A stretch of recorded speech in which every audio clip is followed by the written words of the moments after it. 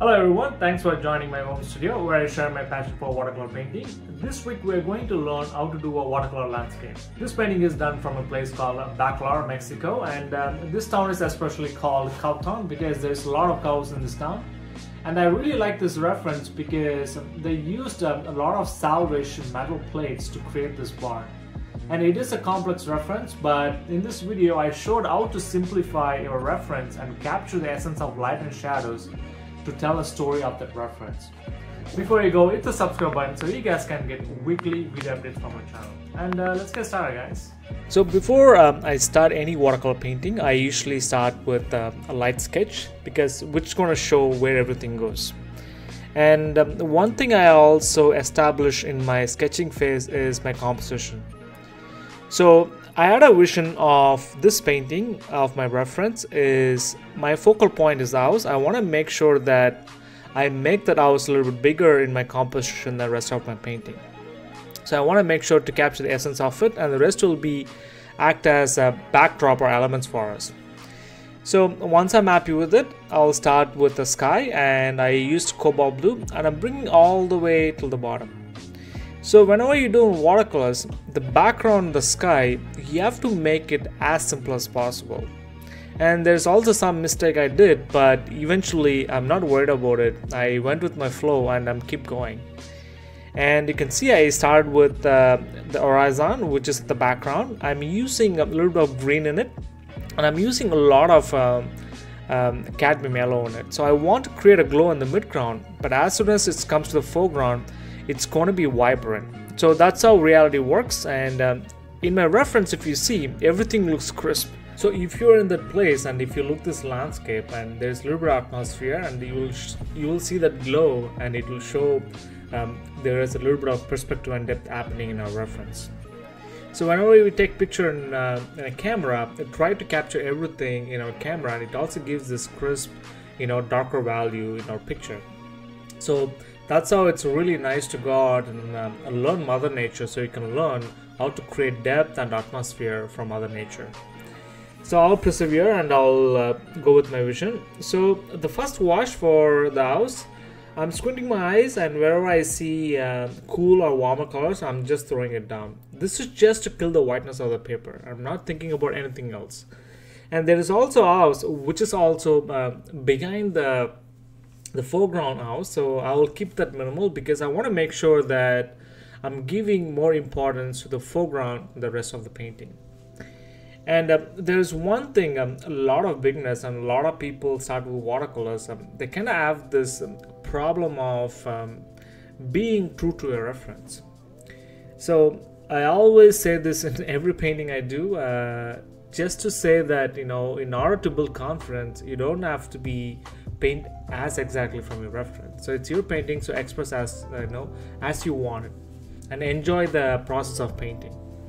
And you can see I started the background, the trees, and I kept it as a single shape as possible, not even thinking about it, not even thinking about each and every individual trees out there. And you can see I put down the wash of the tree, and I also blocked it as fast as I can. Before it dries out, I'm going to put some Cobalt Blue for the shadows, because I did the exact same thing for the foreground as well, and I also did another wash for the midground and the foreground. So the first wash, how I did it, that's the exact way I did it as well. So but just mixing a little bit of colors of a warmish green to a darkish green to the foreground, so it kind of creates this a little bit of value from lighter to darker to the midground. So I'll start with the midground house. I want to make sure that try to capture the light and shadow as fast as I can. So the first thing whenever I paint, I'll think about the light and shadow, as well as trying to capture the big major shapes for my reference. So if I squint my eyes, the darker parts are the top parts, and I'm also trying to add those metal plates at the top as well. And you can see I'm trying to block the shadow of the house right away without even thinking about it, because I know that that blue which I put in for the first wash, it worked quite nice, so it acted as a light. So now we are adding the second layer on top of it to create that lighting and shadow. And you can see as soon as we add the light and shadow on the plane which is facing the light, we can already see the house taking shapes. So there is a lot of details on the house, and I also simplified in such a way that it's easy for me to paint. And you can see I'm trying to add the shadows as fast as I can. And I'm trying to add the secondary details for secondary wash for the house which is facing the camera.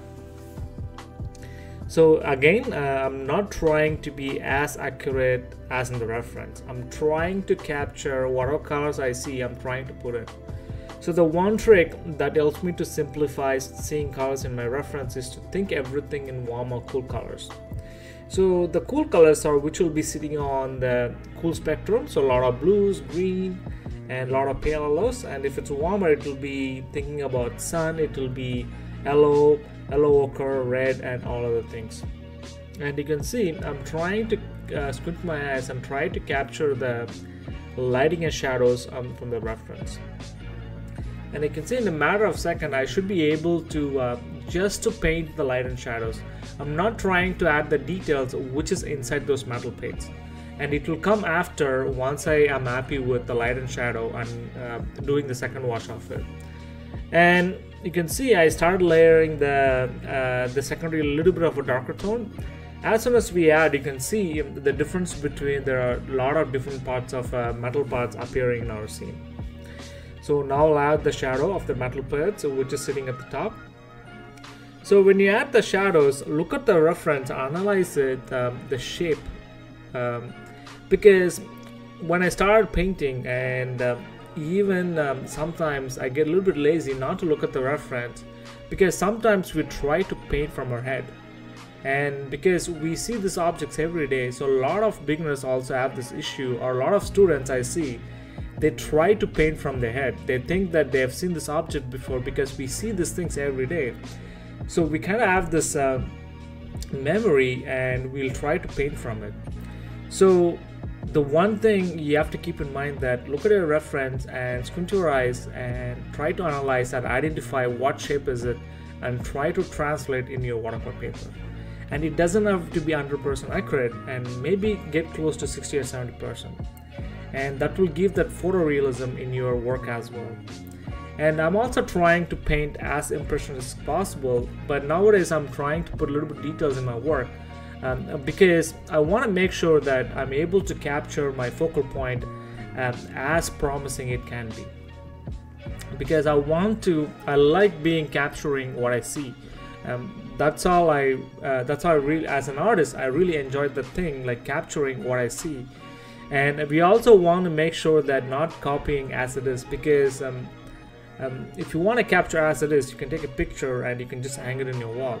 But we also want to make sure that we study the reference, so next time when we paint, we can try to learn what we learned from this painting, and we can also apply another painting as well. So now I'm adding those the entrance wooden door, or the entrance door. And this is what the one mistake I did is like you can see the wooden door in the wooden entrance. I didn't capture properly in my drawing, so that's why I said it is really essential to capture and true to your reference, because you can have a bad painting, you can have a bad drawing. You should make sure that your perspective is right, and you are close to your reference as much as you can. But I can get away with it in this painting because our focal point is our house, so I want to make sure that I'll put a lot of details in my house, and that way I can get away with that error in my drawing. But I'll keep pursuing it till I see the end results. And there are times I stuck in somewhere like this. Before 2 or 3 years ago, if I would have been in this situation, I would have stopped the painting. I would have not continued it. I would think, oh, I made a mistake, I don't want to pursue it anymore. But in later years, I realized that whenever I think that I'm losing a painting, I keep painting till the end and see how my painting looks like. And eventually there is something happened in my work is whenever I did that, at the end, like, the painting looked really nice. So now I'm adding the secondary darker tone, the secondary tones. And you can see once we add those darker tones on this metal plates, you can see that there is separation happening between those colors. This is what another thing a lot of watercolorists are good at is layering. So you should know how to layer your watercolor. You should start with the lightest wash as possible, and you go to the mid-tones, the darker tones, and the darkest tones. Because in watercolors, if you have a darker value, it's really hard to go on a lighter value, because that's how watercolor works. Watercolor is not a forgiving medium because it gives the results right away. So you have to make sure that you wait for the darker tone till the end. And you can see by now, you know, the painting looked already good. You know, I tried to capture just the light and shadow and separating those metal plates, and we already finished the painting. And I also added the shadows for the entrance door, and I'm also trying to leave some break the darker shape at the bottom of the house to give the illusion of grass growing up. So in the mid-ground, I also want to have some little bit of details because I don't want to be really weak. And there's also a brown patch which is sitting in the mid-ground because that's where the cows are placed there. So I want to make sure to capture that. So this is a part I wait till the end. This is like adding eyelets.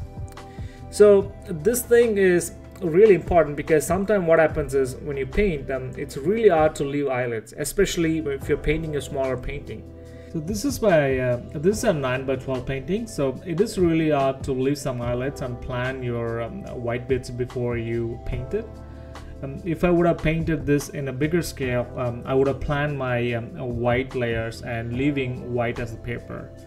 And for the eyelets, I usually use gouache sometimes and sometimes Chinese white, but when you're adding eyelets, try not to overdo it. And you can see I'm just trying to grab the essence from it. And I always tape my painting just to have the crisp lines in the borders. And I think I captured the essence of the scene really well, and it also came out rather nice. And that's your turn. Take my reference or one of my reference and try to capture the light and shadows and not to focus on the details in your reference. Thanks again for watching this watercolor landscape painting tutorial with me. Let me know what you guys think about this video in the comment section below. If you have any other questions or subjects you want me to cover in watercolors, write me at watercolorimpressions@gmail.com. Before you go, hit the subscribe button so you guys can get weekly video updates from our channel. And please do share with your friends and family, and good luck to painting, folks.